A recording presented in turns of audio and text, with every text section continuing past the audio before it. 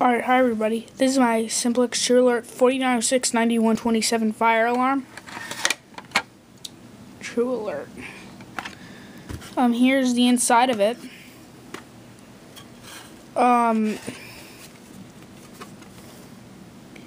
Here's the back of it. And I have a question for all my YouTube viewers. See this alarm. I just want to know, how do I hook my fire alarm up to DC power? Because my my panel runs on 12 DC, as you could already tell.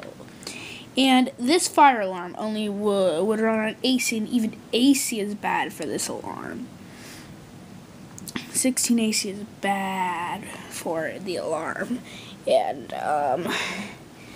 yeah. And as you can tell, this is the multiple candela alarm. And, yeah. This... look at the size of that capacitor. This alarm would not work on DC. He used to just make the strobe flash, and then it would it wouldn't even flash. And when I turn off, it will flash really bright. It doesn't smell blown, so I don't know.